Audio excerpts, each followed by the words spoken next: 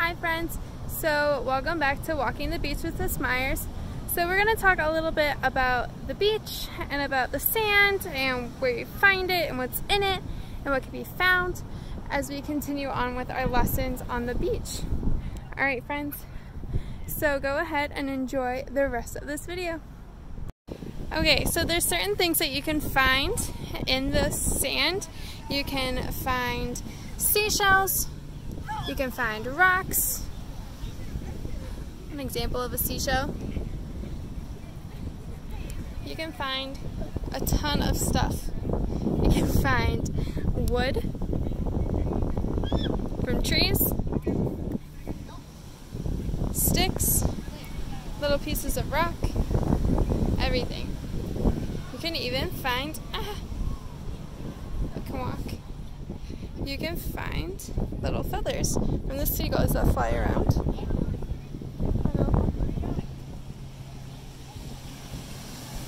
So as you can tell, the beach is like covered with seashells, and you'll see seashells on the first picture of the slides that we have.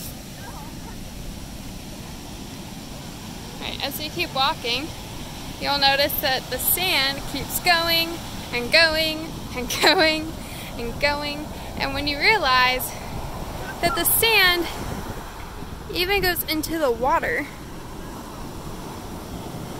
So there's sand and seashells and rocks and little pieces of wood even in the water.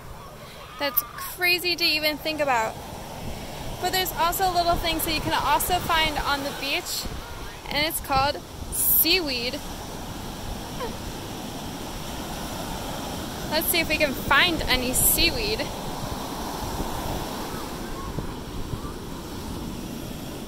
So we're gonna try not to step in the water today, but these little pieces right there,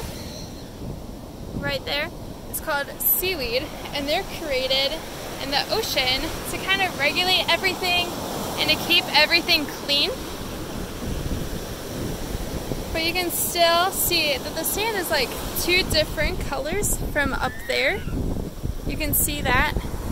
That's because this side has been more touched with water than all the other sides. So again, with the waves, it brings it in, the sand goes out with it, and it keeps coming back and forth. And it keeps taking sand along with it, which fills out the bottom of the ocean.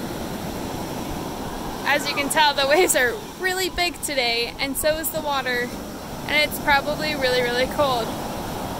So we're gonna try not to be in the water today, since it's a little gray and a little not sunshiny and warm in California as it usually is.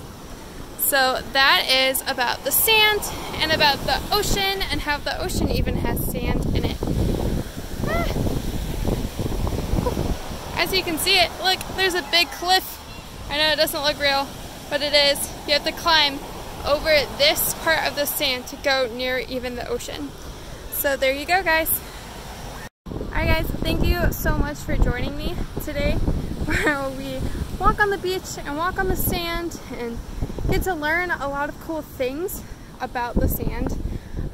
Something else that's actually in the sand that we did not get to see and we probably won't see here is turtles.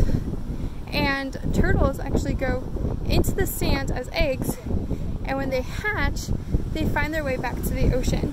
And they actually use the moonlight to do that, and the moonlight also makes the tidal waves. Good job. So thank you so much for joining with me today and walking the beach and learning about the sand and all the other cool things we learned about the sand. So make sure when you walk the sand, you be careful of turtles and crabs, and make sure you're not stepping on little tiny rocks. Alright guys, have fun. Bye.